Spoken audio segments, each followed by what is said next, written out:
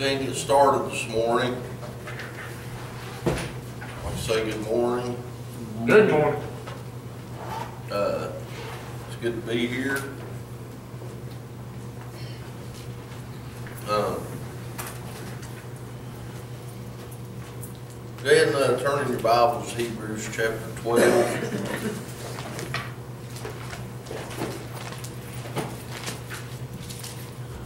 I just want to real quickly look at what we looked at last week, or maybe it was a couple of weeks ago.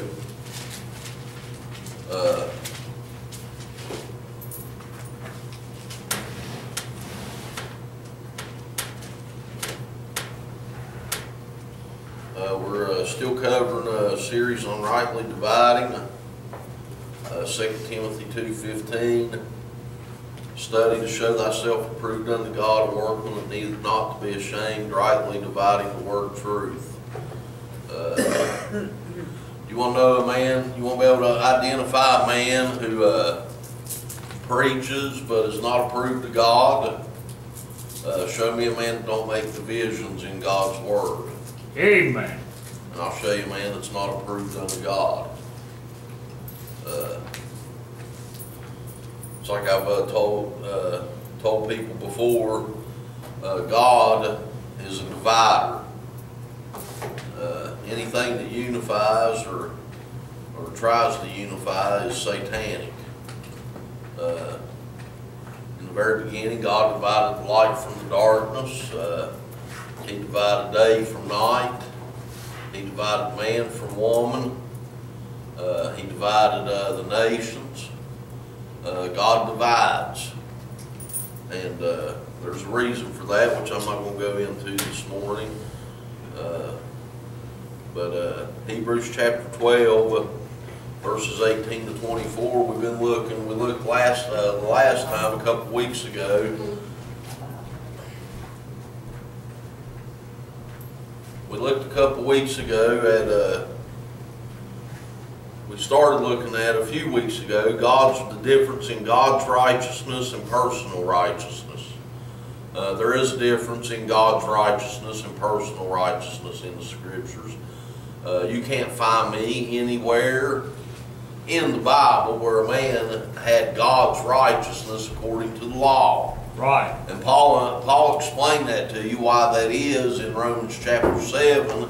It's because the law is spiritual, but he was carnal, sold under sin. The law made nothing perfect. The law could not justify men, but that doesn't mean they didn't have the standard of righteousness that God gave them according to the law. Right. And that's what we've been looking at, the difference in God's righteousness and personal righteousness. Paul said that according to the law, he was blameless, the same phrase he uses in reference to John the Baptist's parents when it says that they walked in all the commandments and ordinances of the Lord blameless. But Paul said that he wanted to be found in Christ, not having his own righteousness, which was of the law, but the righteousness of God. He wanted to have the righteousness of God, which was by faith, and be found in him, he said. He said, I want to be found in Jesus Christ, not having my own righteousness, but the righteousness of God, which is by faith. Okay, and that's what we've been looking at. And a couple of weeks ago, we looked in Hebrews chapter 12. People have a funny idea of the Bible. You'll have men that'll live ungodly, live in the world, not saved, and they'll get saved, and 4 months later they picked up a Bible, called themselves called to preach, and then they'll just start preaching what's according to the way they thought before they was ever even saved. Right. According to their own preconceived notions before they even had the Holy Spirit. The Apostle Paul one time disappeared for about 13 years to learn some of the things that he preached and what you have in your Bible. Right. And men think that they get saved, and because they cut out a few habits or they don't live like they used to live, that all of a sudden they're qualified to preach. But the only thing that qualifies a man to preach is to have his way of thinking changed according to the Scriptures. And people have a funny idea. They think that this whole book right here is just a book on how men are born and they either are good enough to go to heaven or bad enough to go to hell. They think that's all that book contains, right there.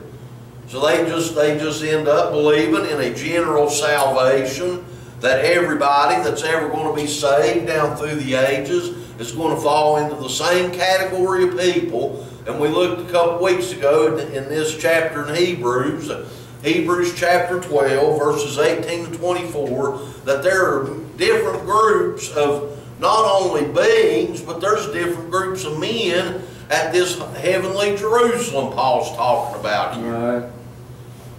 And he tells them, he says, we have not come, starting in verse 18, he says, for ye are not come unto the mount that might be touched, and that burned with fire, nor unto blackness and darkness and tempest, and the sound of a trumpet, and the voice of words, which voice they that heard entreated that the word should not be spoken to them any more, for they could not endure that which was commanded. And if so much as a beast touch the mountain, it shall be stoned or thrust through with the dart. And so terrible was the sight that Moses said, I exceedingly fear and quake.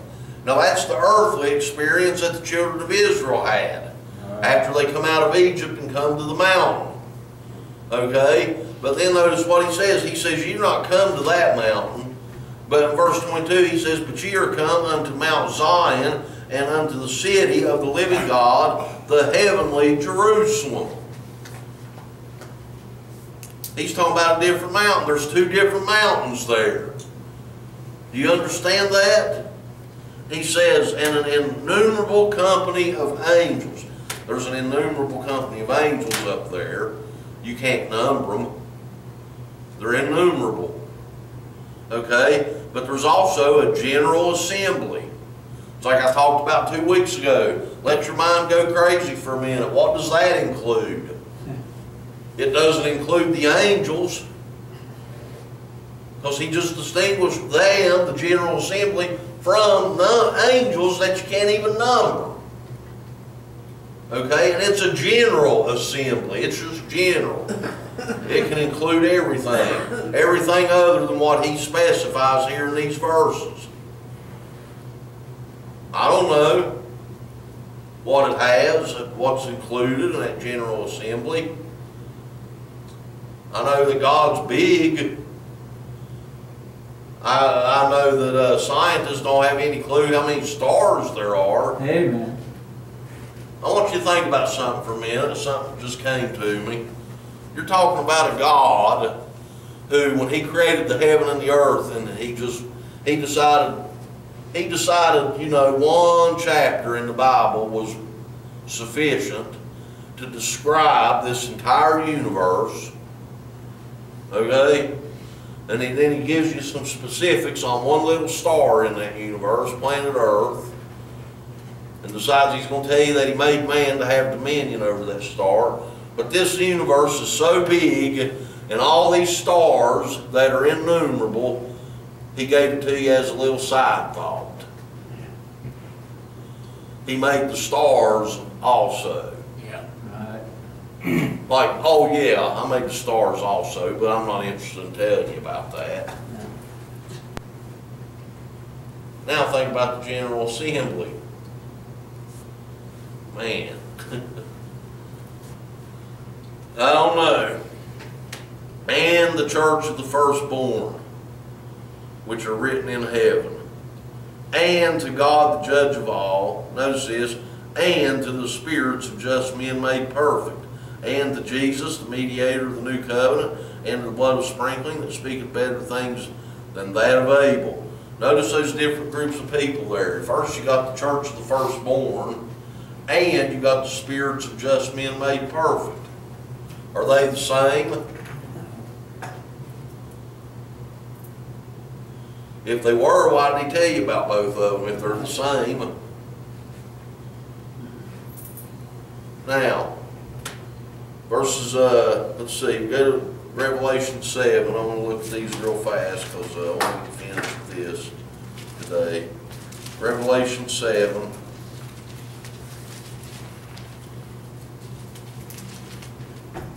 We're speaking about personal righteousness.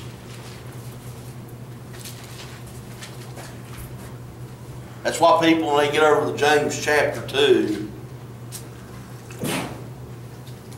even men that claim to know how to rightly divide, you'll show them the contradiction in James chapter 2 and Romans chapter 3, and they still want to ignore like it isn't there. Right. Amen.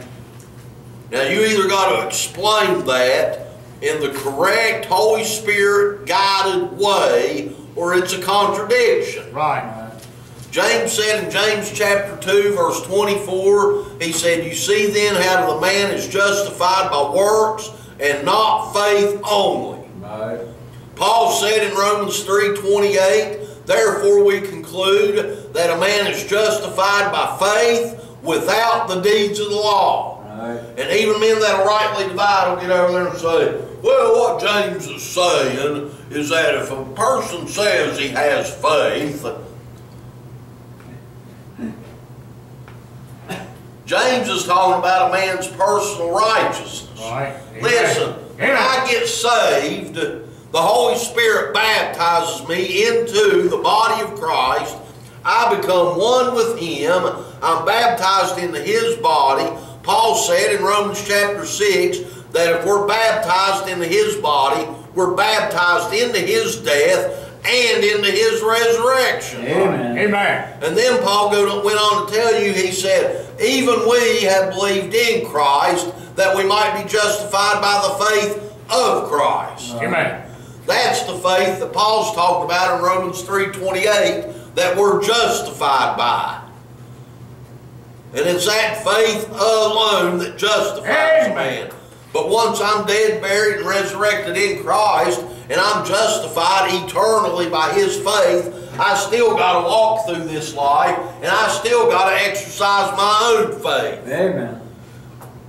And then if I tell you while I'm walking in this life that I believe if I touch this board right here, it'll kill me, and then I walk over here and touch it, that's dead faith. Amen.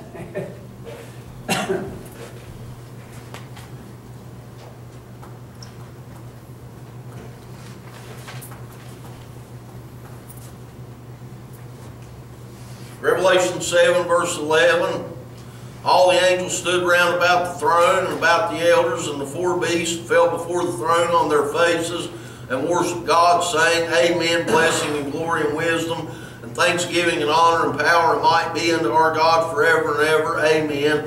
And one of the elders answered, saying unto me, What are these which are arrayed in white robes? And whence came they? And I said unto him, Sir, thou knowest. He said to me, These are they which came out of great tribulation. Right. Now you got men that'll even tell you that the church is not going to go through the great tribulation because it's a time of Jacob's trouble. Amen. But then they get over here and read this and fail to recognize it's not the same as the church. Amen. These are they which came out of great tribulation and have washed their robes and made them white in the blood of the Lamb. Amen. I didn't wash my robe. When I got saved, I got His robe. Amen. Right. Right. I'm one with Him. Do you not understand that? Do you not understand that when the Bible says we are flesh of His flesh and bone of His bone, that we are Jesus Christ? Amen.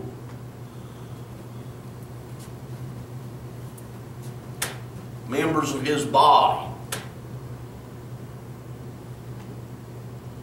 But these are they which wash their robes white in the blood of the Lamb. They've come through great tribulation.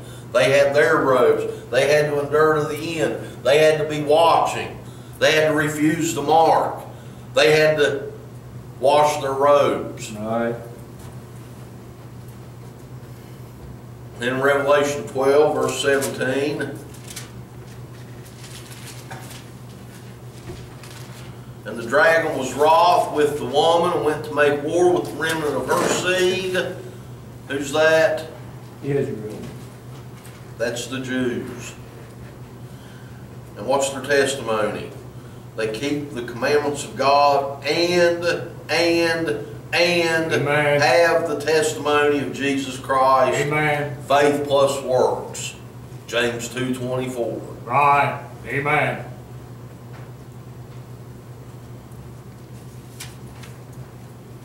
Revelation 15, verses 1 to 3. Listen, I'm not an expert on the book of Revelation, but it don't take a rocket scientist to go through this book and realize that there's different groups of people. Right. There's one group over here, and we may look at it here a little bit. I'm not really sure if I got it in my notes. There's one group over here in Revelation. We may get to it in a second. They sing the song of Moses, the servant of God. How long has that song been around? It's been around since Moses. Right. But guess what? That's not the same as the people over there. It's of every kindred, tongue, nation, and people that sing a new song. Right. Right. If it's been around since Moses, it's not new. That's why we call it the Old Testament. Amen. Revelation 15, 1 to 3, and I saw another sign in heaven, great and marvelous, 7 angels having the 7 last plagues, for in them is filled up the wrath of God. And I saw, as it were, a sea of glass mingled with fire, them that had gotten the victory over the beast, and over his image, and over his mark, and over the number of his name, stand on the sea of glass, having the harps of God, and they sing the song of Moses, the servant of God, and the song of the Lamb, saying, Great and marvelous are thy works, Lord God Almighty, just and true are thy ways, thou King of saints.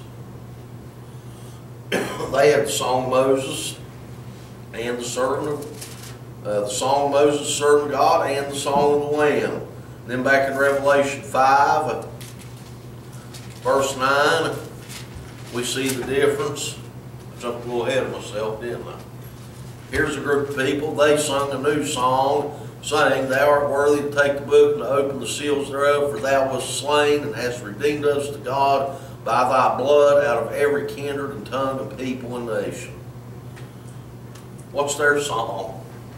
Their song ain't about keeping the commandments of God and the testimony of Jesus Christ. Their song is about being redeemed. Amen. Plain and simple, that's all they say. Yeah.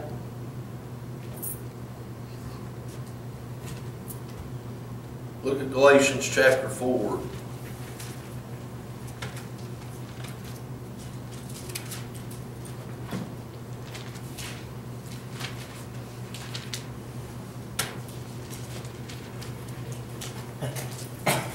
Moses, the servant of God, is what one group of them sung. Paul says, Now I say that the heir, as long as he is a child, differeth nothing from a servant, though he be Lord of all, but is under tutors and governors until the time appointed of the Father. Even so we, when we were children, were in bondage under the elements of the world. But when the fullness of the time was come, God sent forth his Son, made of a woman, made under the law, to redeem. What was the song, the new song? Thou hast redeemed us. To redeem them that were under the law, that we might receive the adoption of sons. Now notice this. And because ye are sons, God hath sent forth the Spirit of his Son into your hearts, crying, Abba, Father. How do we receive that Spirit? We've said that so many times here in this church in the last 2 years. Everybody should be able to tell me how we receive the Spirit.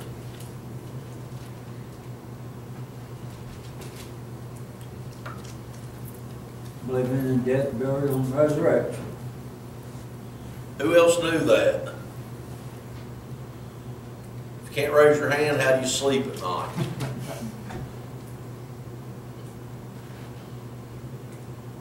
I mean, seriously. You can't tell me how you receive the Spirit of God and you go to sleep at night and don't worry about nothing. And that's the the plain evidence of salvation is that you have the Spirit. That's the only sign God has given to us. That's right. In this generation that we live in, is that we have His Spirit. These churches running around wanting to see stuff all the time, don't have a clue what they're talking about. Right. This church right down the road had a revival. The sign outside said, "Come and see, come and see, come and see." Paul told us we walk by faith, not by sight. That's right. We walk by faith. The only sign God has given us is the sign of His Spirit living in us. You need to know how you get that Spirit. That's the only thing that ever gave me assurance of my salvation, is when I finally understood, because God got tired of me wrestling around with Him at night and in my mind. What's that remind you of? Jacob. I'd wrestle with Him. Lord, please help me. Please help me. I want to make sure I'm saved. I don't know if I'm for sure if I'm saved. Did I believe hard enough, Lord? Did I believe right? Did I have the right kind of faith, or enough faith? Some people say this. James, the book of James says that. Romans says this. He finally told me how to know I was saved, because I got His Spirit. How did I know that I got His Spirit? Because you ain't going to find anywhere in the Bible that says you receive that Spirit for a New Testament church. Somebody living, that's a Gentile living in this age, other. The Apostle Paul never told you to receive that Spirit any other way but believing in the death, burial, and resurrection. That's right. Amen. The gospel of your salvation.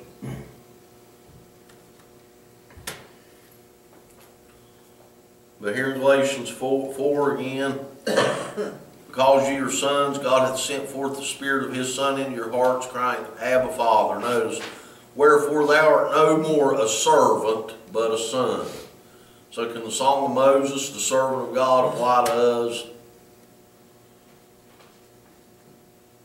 If we're no longer a servant, but a son? How do we know if we're a son and not a servant? Because we have the Spirit of God. That's what He just said. That's right. Because ye are sons, God hath sent forth the Spirit of His Son into your hearts. Wherefore thou art no more a servant, but a son. And if a son, then an heir of God through Christ. Amen. So those people over in Revelation that sing the Song of Moses, the servant of God, it's not the church.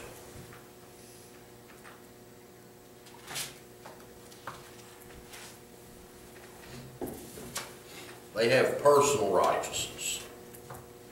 We have God's righteousness. Right. God's righteousness is imputed.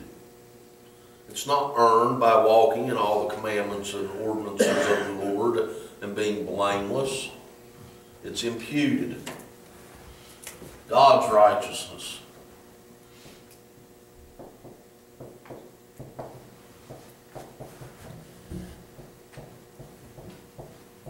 Imputed.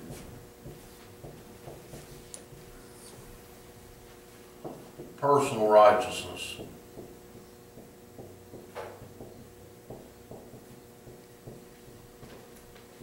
For those of you watching on video, if you don't disagree with that, go back and watch the first two parts on God's righteousness and personal righteousness. If you're using the internet, I know you know how to go back and find those other two parts to this series.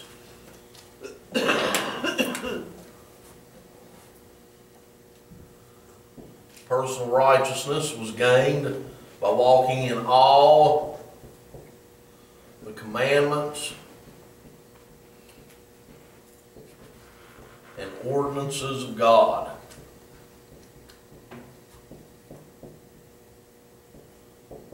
And you were blameless. Stop making all that equal justified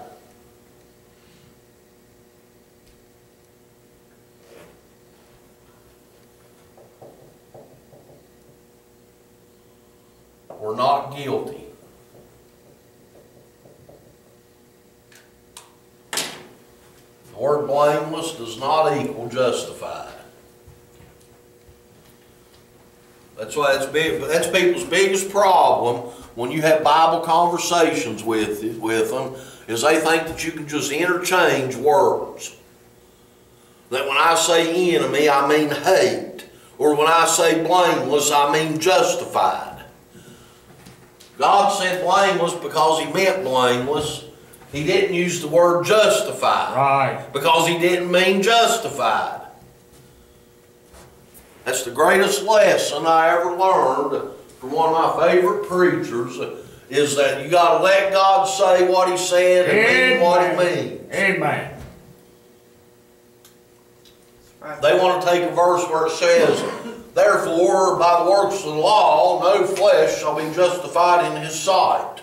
So you come over here and say, well, John the Baptist's parents had their own personal righteousness because they walked in all the commandments and ordinances of the God and were blameless. And they say, no, no, no.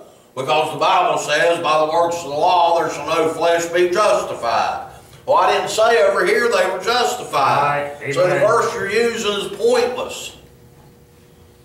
That's how they discuss the Bible. We're simply talking about righteousness. We're not talking about being justified. Romans 4:1-7, we talk about the blessedness of the man unto whom God imputeth righteousness without works. Blessed is the man to whom God imputes righteousness without works. What about the man that gets righteousness by works? He's not blessed. We're blessed. Right. Amen. Romans 4:19-24. Paul tells you that when we believe, God imputes righteousness to us, His righteousness. Look at Romans chapter 3.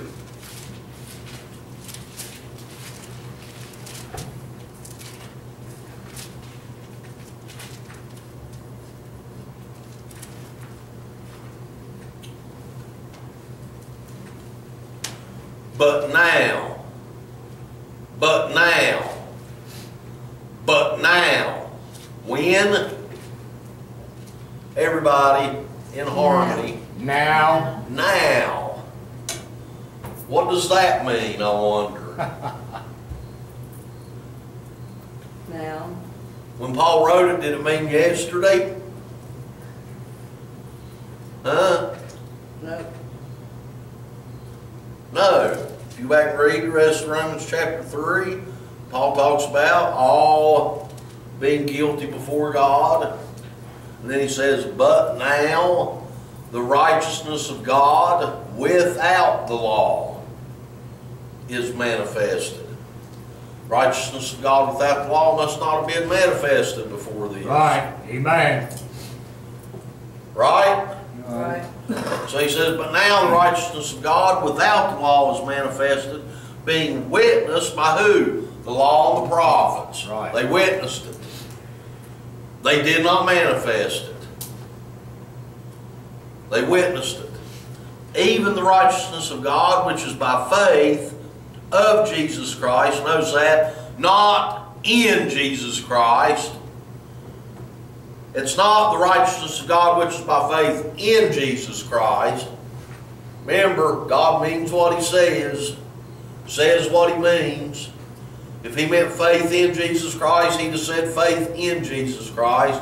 But He said, even the righteousness of God which is by faith of Jesus Christ, unto all and upon all them that believe, for there is no difference.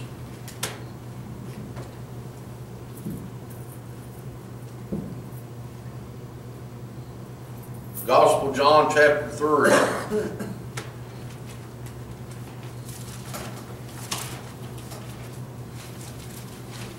I need to start getting here earlier, don't I? Amen.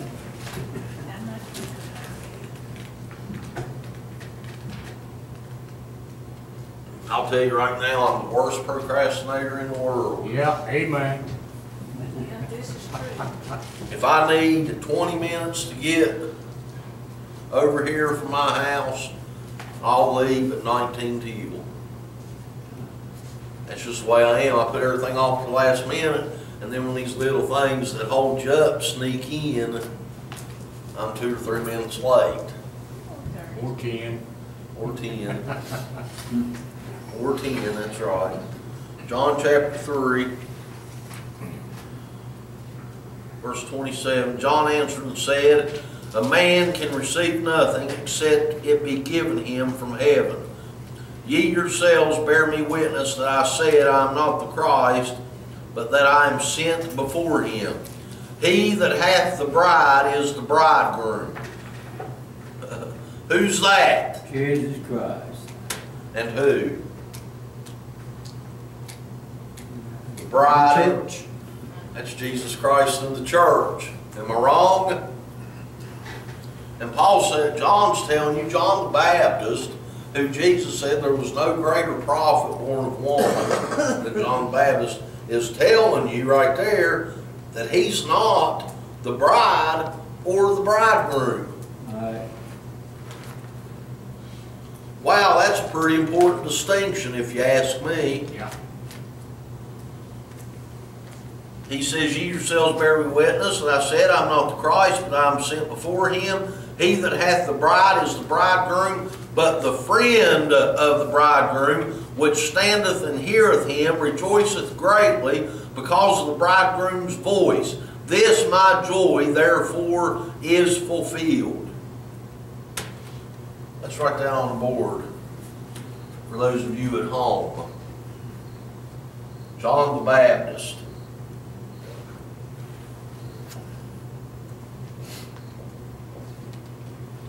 Friend of bridegroom. The bride is Jesus Christ. I'm sorry. The bridegroom is Jesus Christ. The church is the bride.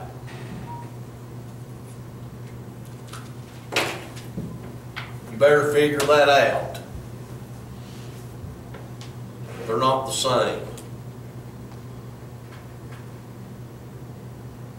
John the Baptist was the friend of the bridegroom. Look at Ephesians chapter 5.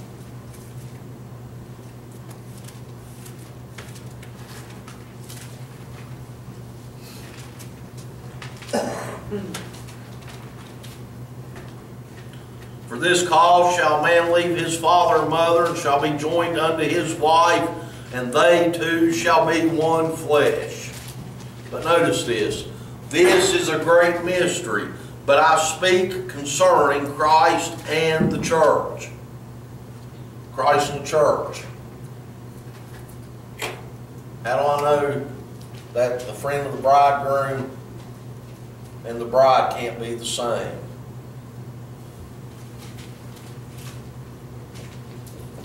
Because Paul just told you in Ephesians that Jesus Christ and the church is one flesh. So if John distinguished himself from Jesus Christ, you best believe he was distinguishing himself from you. Right.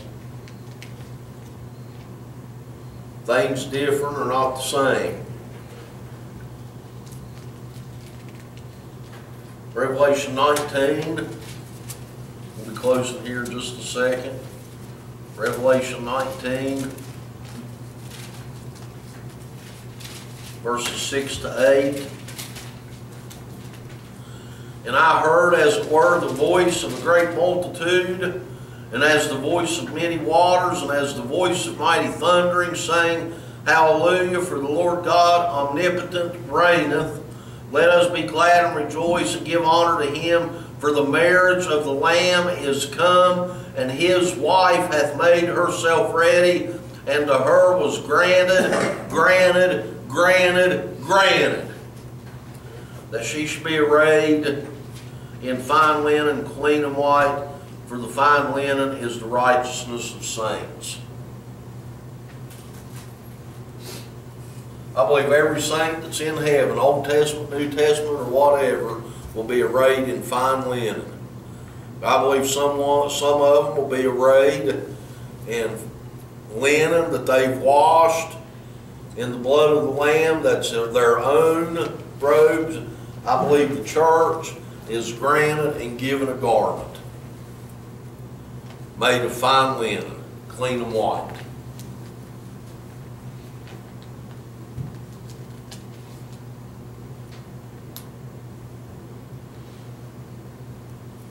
But notice here that she doesn't wash her robes. It's granted to her. Amen. They're not the same. If somebody comes to a wedding and they walk in a bunch of filthy rags, you say, well, I'd rather you not be in my wedding dressed like that. This person here that's in the wedding brought their own dress. This person that's in the wedding brought their own dress. This person that's in the wedding brought their own dress. You say, well, I don't have any other dress. Well, here, I got one for you to wear. That's not the same as the people that had their own dress. Right.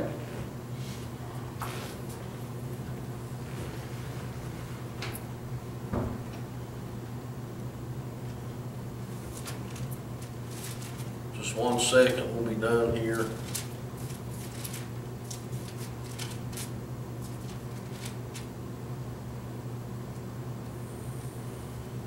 Romans 3, 20 to 28. We looked at this a second ago. Therefore, by the deeds of the law, there shall no flesh be justified in his sight. For by the law is the knowledge of sin. But now the righteousness of God without the law is manifested, being witnessed by the law and the prophets, even the righteousness of God which is by faith of Jesus Christ, unto all and upon all them that believe, for there is no difference. For all have sinned and come short of the glory of God, being justified freely by his grace through the redemption that is in Christ Jesus, whom God hath sent forth to be a propitiation through faith in his blood, to declare his righteousness for the remission of sins that are past through the forbearance of God, to declare, I say, at this time, his righteousness, that he might be just and the justifier of him which believeth in Jesus. Where is boasting then? It is excluded. By what law of works? Nay, by the law of faith. Therefore we conclude that a man is justified by faith without the deeds of the law. Is he the God of the Jews only? Is he not also the Gentiles? Yes, of the Gentiles also, seeing it is one God, which shall justify the circumcision by faith and uncircumcision through faith. Do we then make void the law through faith? God forbid, yea, we establish the law. All right.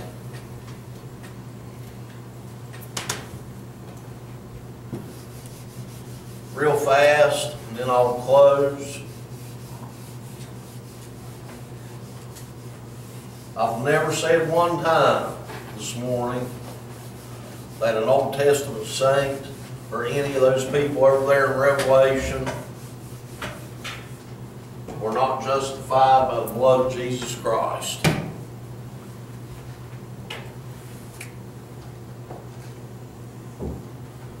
Back here in the Old Testament, you had a law given to Moses.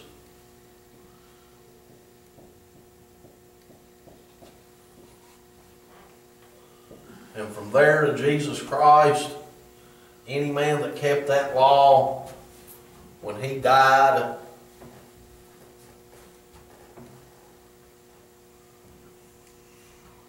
he went into Abraham's bosom.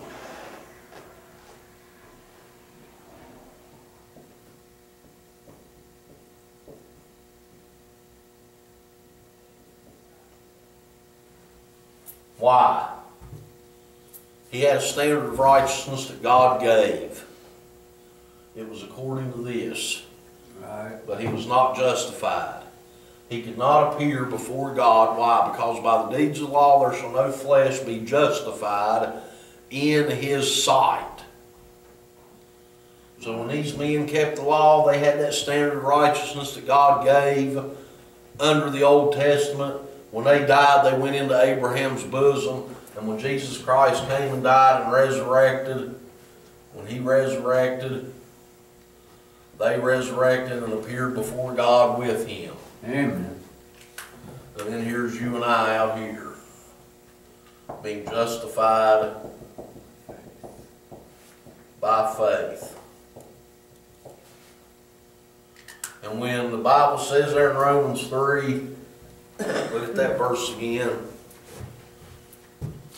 Whom God hath set forth to be a propitiation, verse 25, through faith in His blood to declare His righteousness for the remission of sins that are past through the forbearance of God. When men sinned back here, they offered sacrifice. Then they sinned, they offered sacrifice. Then they sinned, they offered sacrifice. Then they sinned, they offered sacrifice. And they offered sacrifice day after day after day after day. And what was God doing? Jesus Christ was set forth as a propitiation to declare God's righteousness for the remission of sins that are past. These were all past sins of the time that Jesus Christ would die. All right. And what Paul's telling you is that Jesus Christ was set forth as a propitiation to declare God's righteousness for remitting those sins. The blood of bulls and goats cannot take away sin, the Bible tells us, but God had Jesus Christ set forth, and He was sitting there, and He was, through His forbearance, that verse tells you, or His long-suffering or patience, to make it more understandable to you, God let that stuff go. Remission, remission, remission, remission, remission, remission, remission, remission. Why? Because He was looking at that. Right. You never one time heard me say in this sermon, to those of you at home that's going to nitpick it to death, that a man can have his sins taken away by anything other than the blood of Jesus Christ. Amen. I never one time said that. We've been talking about righteousness and justification. Right. Stop making terms the same. Next week we'll look, well, the week after that, maybe.